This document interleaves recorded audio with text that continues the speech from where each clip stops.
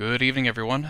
This is Henry with Simpler Trading, and in tonight's free video, I wanted to start off by letting you know that the new edition of Mastering the Trade is going to be coming out tomorrow on December 18th, and if you'd like to pick it up, you can visit masteringthetrade.com, buy it through Amazon, and then if you send your receipt to book@simplertrading.com, it will get you a $100 gift card to use inside the Simpler Trading store, a shirt, and an awesome little cup, and then also access to the webinar that John's going to be doing, the Introduction to Trading Masterclass, on January 2nd. So if you're interested in that, and we're going to pick up the book anyway, I figured you might want to know about it.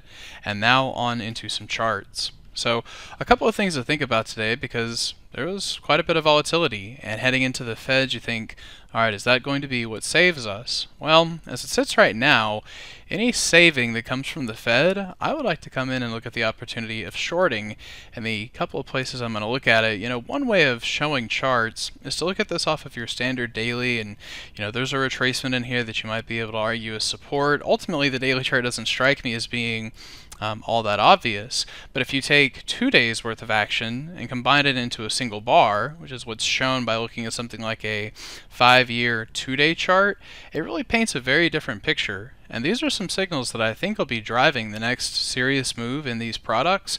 And as this squeeze starts to shift back to the downside, as the move into the 8 and 21 is sold, I treat that as being a pretty standard bearish setup, and at least something where you could break down into these new lows. So, like I said, it doesn't look super obvious on the daily, but I think keeping that 2-day chart in mind is very important. And then I'm doing the same thing with Amazon, where if you look at this, you could argue that this is some type of an inverted head and shoulders. But the way that I feel about it is that Amazon had a personality to it. You look back in here and you can see the declines and how they all stayed within a certain dollar type of decline. This broke all of that and really just made a new environment for it. And it's something that, you could look at it and say, well, it broke the trend line.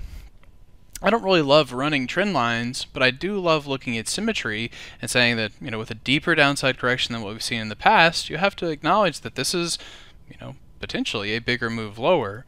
If you come back into the 2-day chart, you can see that exact same signal. So, taking it a step at a time, but back up into 1658. Obviously we're trading a bigger product here, so you've got to give it some wiggle room. But back up into that area would all be a bearish opportunity. And one last chart I thought I'd leave you with, something a little smaller. EA, just your standard basic short setup. Now, I understand that coming in and shorting new lows is not always necessarily very exciting, but since, a lot of people kind of get accustomed to buying things, think about if you were to shift this chart. Just by throwing a minus sign in front of it, you can get the inverse view. And what would you do with a chart like this? Well, you'd be buying it, as it held these levels, and then buying more of it when you came down into the moving averages. So by that way of thinking, you want to do just the inverse on EA. And for me, anything back up into about 81.62, then 84.37 above it will be opportunities to get short, and then look for the signal to break into new lows. So I hope that's helpful. You guys have a great rest of your night, and we will see you at the next free video.